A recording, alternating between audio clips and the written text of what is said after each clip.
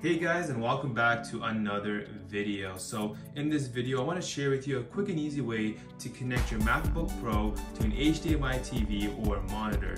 And so these older generation MacBook Pros, as I'll show you here, had that array of connectivity options which Apple so delicately took away over time and brought back eventually, so that's awesome.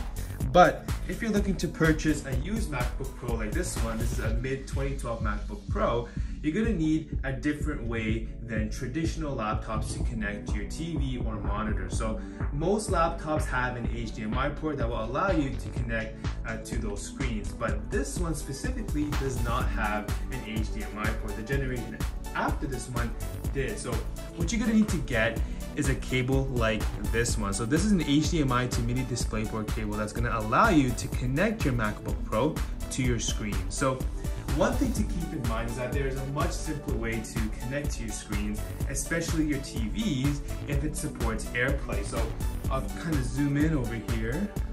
Let's see.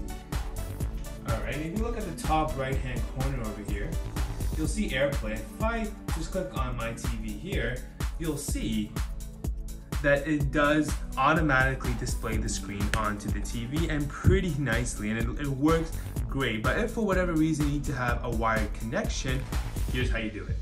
Alright, so the first thing you're going to want to do is get yourselves one of these cables. So I'll leave a link to this cable in my description box below, but it is important to mention that there are a few other ways to connect your MacBook Pro to either a monitor or a TV.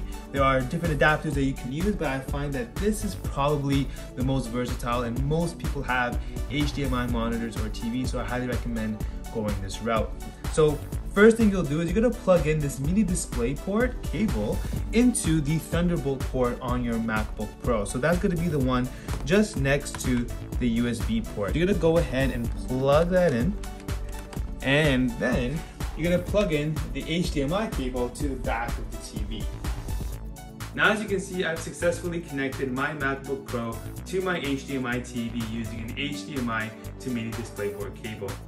So that is the end of the video, guys. Thank you so much for watching. I really hope you found this video helpful. If you did, feel free to leave a like, comment down below, and subscribe. And I'll see you guys in the next one.